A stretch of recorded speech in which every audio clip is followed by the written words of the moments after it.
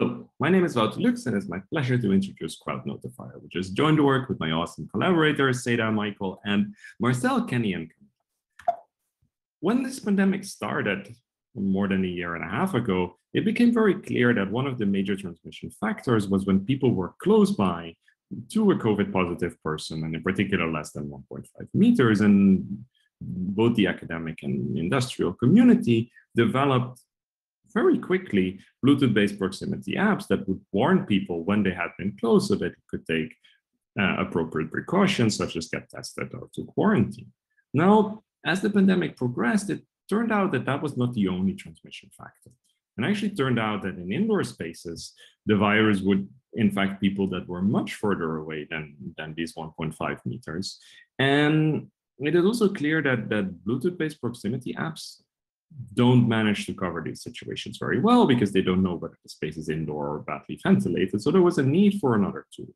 And this type of tool is what this talk is about. So after conversing with contact tracing teams, we realized that the main purpose of this type of tool was to notify everybody that had shared an indoor space with a COVID positive person. And notice that we're actually limiting the purpose here to notification, because it turns out that even though many contact tracing teams and laws mandate collecting much more information, the primary use that this information has is then to call people and to notify them. So we decided to limit the purpose to notification only, thereby, and in addition, by developing a system with strong privacy guarantees, hoping to increase adoption, thereby having the best public health benefits possible.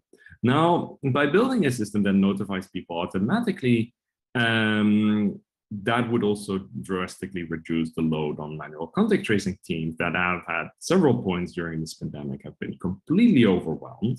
And then even in times when they're not overwhelmed, it just takes a lot of time to call people. So the hope is that having a digital system would also encourage much faster notification. Now, building these systems is not without risks. And I'm showing here a couple of risks based on different newspaper articles. The first of those seen here on the right is that data collected for the purpose of this type of contact tracing at restaurants and bars has been used several times already for different purposes, namely either commercial purposes or stalking or harassment of women. Now, a little bit further to the left, both at the top and at the bottom, you see cases where data collected for contact tracing purposes is abused by law enforcement for clearly non-public health related benefits, but rather identifying witnesses or victims or perpetrators of crime, both in Germany and North Korea. And you see in these cases that both data collected at locations as data collected centrally might be suspect to these. And then finally, even though this case is not specific to contact tracing apps, we have seen that any data available on smartphones might enable domestic abusers and intimate partners to increase their coercive control. So therefore, we need to be very careful when deploying systems like this at such a large scale to mitigate these privacy concerns as best as possible. Now, also, and even in many of these examples on the slides, the types of locations that we're talking about are bars and restaurants, but these are definitely not the only ones. And I put here a couple of on this slide to illustrate that the sensitivity of these locations can be much higher. For example, when this is a place of worship or a community center that is then used for, let's say, a political meeting or some kind of activist meeting, or maybe some kind of support group meeting. And so all of this led us to come up with the wide variety of requirements. And I realize this is a bit of a busy slide, so let me just walk you through it one by one. So first of all, on the top left, we wanted to ensure that the system that we build would ensure that generating false notifications is difficult. And this is important both when a notification means that you have to quarantine, because quarantining clearly for 10 days is a very, very impactful event. But even when the notification messages urges people to get tested, that induces a lot of stress. So it is important to build systems that make it actually difficult to generate false notifications. But in most of this talk, I'll be focusing on the privacy properties. And If you look with me at the top left with respect to users, we have seen in the previous examples that we need to protect privacy of visits both from central servers, from the locations that people visit, but also protect the data that is stored on phones so that we can protect against law enforcement agencies or intimate partners that get access to these devices. Now, with respect to locations, it is clear that especially in the more sensitive locations, knowing that people at this location have been notified can be very stigmatizing. So it is important to protect the privacy of notified locations. And then also, as you noticed on the previous slide, many of these locations and events that happen are actually not necessarily in a public database in the way that bars and restaurants are, and forcing the creation of such a database in order to facilitate the functioning of the system is something that we believe is very undesirable. Now, of course, all of these security and privacy requirements constrain the design space.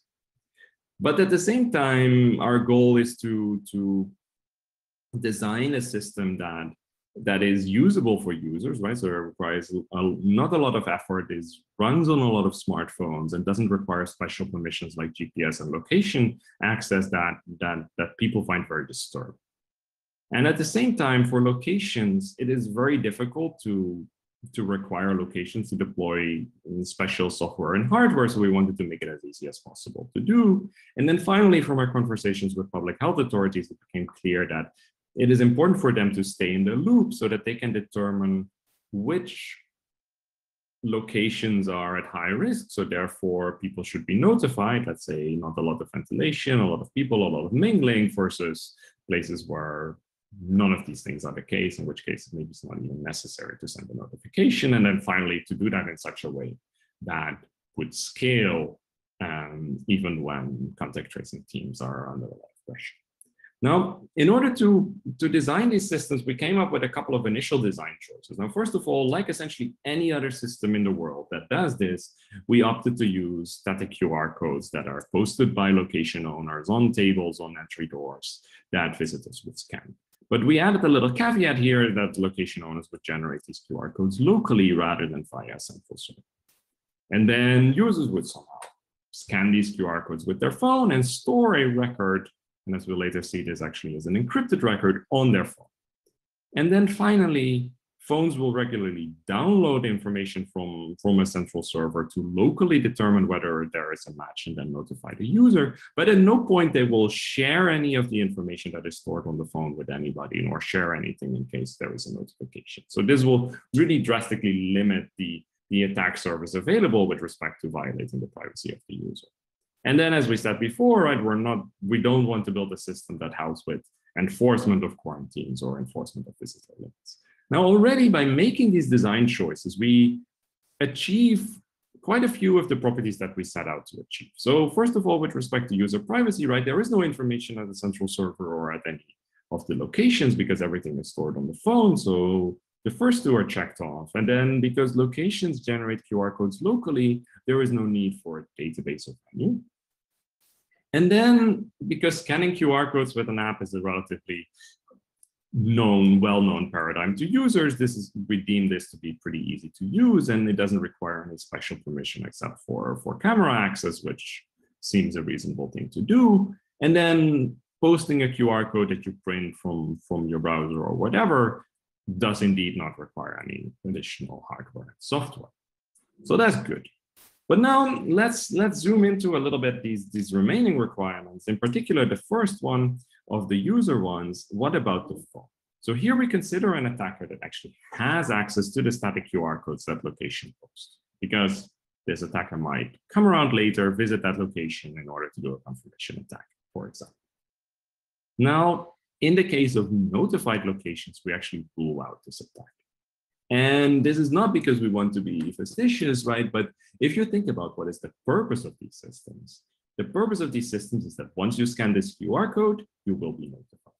Now, because the QR codes in our case are static to facilitate usability, obviously an attacker that at some point obtains this QR code can always check themselves in and then determine whether our location has been notified just based on the fact whether that attacker herself gets notified. Okay, so this is a thing that we will. Now, all the other properties that I didn't yet mark as green need to come from the specific design of the system. So let's look at how the system actually works. So during a setup phase, and this is just a one-time event, a location owner will use, let's say, a JavaScript website to generate two QR codes. The first QR code will be the entry code that is public, that will be posted at entrances or tables. And this QR code will contain first a description of the venue, so name and location, a couple of cryptographic nonces, and most importantly, a master public key for an identity-based encryption scheme.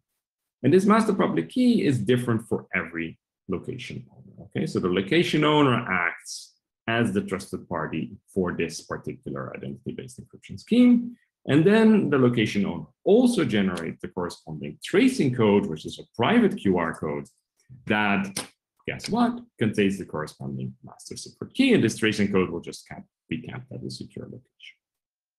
Okay, now, when a user visits the location, they will scan this QR code. And then their app will show a description of the location and ask the user, do you want to check into the pet's breakout room? And then the user will like, yeah, that sounds like a good thing to do. Then at some point later in time, the user will decide, okay, I am done with pet's breakouting, enter in their app, okay, I'm leaving now. And then at that point, the app will create an encrypted record, or rather a set of ciphertexts that capture this specific visit. And the way that works cryptographically is that for every time slot that overlaps with the user's visit, so we typically use hours, but doesn't really matter, the phone will compute a time and venue specific identity. And you don't necessarily need to parse this complex expression with hash functions, but just notice that it contains the information of the venue, a counter that indicates the time slot, and a couple of nonces to make sure that these cannot be forced. And then once the phone has computed this identity, it will take the master public key from the QR code, the identity, and will encrypt the entry and departure times, and then store this ciphertext only. So no other information except for a bunch of ciphertext is stored for each visit. Now these data stay on the phone and are not shared anymore. Now, in order to facilitate tracing, first of all, health authorities will do as they always do. Interview the index case, namely the person that was positive, and ask, okay, who have you been in contact with and where have you been?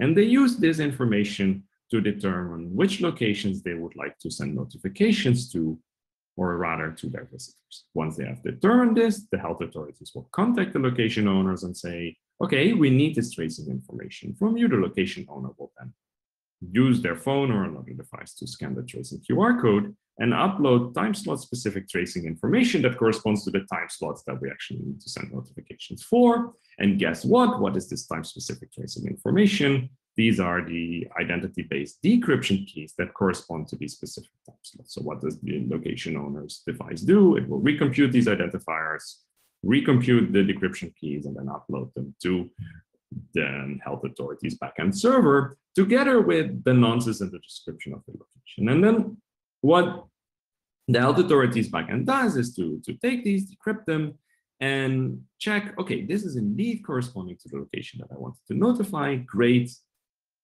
And it will then publish only the identities, the identity-based decryption keys, and the time slot corresponding to the actual visit. Now, what does the app do? Well, it takes the identities and decryption keys, does trial decryption on the entries that it stored. If decryption functions, now the app has two things. It has the time slots that, or the actual times that the index case was at this venue. It has the times that the user was at this venue, because that was what was encrypted in the ciphertext. It will compare these, and if there is an overlap, it will notify the user that they need to get tested at the point. And you notice that by only storing these ciphertexts, that hints at you would get privacy with respect to attackers that have access to the phone. Now, it turns out that all of these cases, not too surprising, reduce to properties of the underlying identity-based encryption scheme. What is maybe more surprising is that, like, a generic identity-based encryption scheme does not necessarily make this scheme private. In particular, with respect to privacy of the users, with respect to information stored on the phone, we really need that the ciphertext have identity and trust authority privacy, which is not a property that all identity-based encryption schemes has, but the modified Bonner-Franklin scheme that we use does. Now, with respect to locations, the same thing applies. We need that the decryption keys don't reveal too much information about the location. Now, that is typically also satisfied. And then finally, in order to prevent false notifications, we need a measure of robustness so that decryption will actually properly fail when users should not be notified. So that is as far as privacy is concerned. And then as a result of this system setup, public health authorities remain in the loop and remain able to determine this is a location that we should notify, this is a location that we should not. And because that is the only thing they will do, this will still scale reasonably well and to notifying many tens of thousands of users. Now, you might have been wondering, okay, we need to do identity-based encryptions that requires pairings. How well does this scale? So we evaluated this, and we evaluated two different things.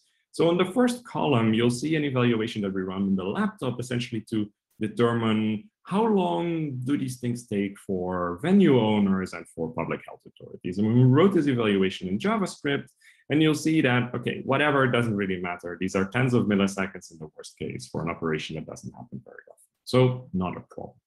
Now, for operations that happen on the phone, creating a record, i.e. creating a ciphertext, again, is well below 7 milliseconds, doesn't happen very often, not a problem. So finally, the operation that does happen very often is this trial decryption step. And we see here that it differs a little bit between the first 3 Android phones and the last 2 iPhones. The newer iPhone is much faster than the other ones, but in all cases, timing is below 5 seconds. So we see that we have reasonable performance in all of these cases. Now, just to conclude, CrowdNotifier provides presence notification of location visitors with strong privacy properties because all records are stored encrypted on the phone, and it limits purpose limitation, as well as provides sunset by design. And even though I didn't talk about this much, there are a ton of proofs of security and privacy in the paper. Now, we implemented all of this to show the feasibility, libraries you can find online, and maybe most interesting of all, this system has been deployed into Swiss COVID, which is a Swiss national contact tracing app. It's a slightly simplified version, but I'm very happy about that. Please see the GitHub link if you want to have more information, and I welcome any questions that you might have. Thank you so much.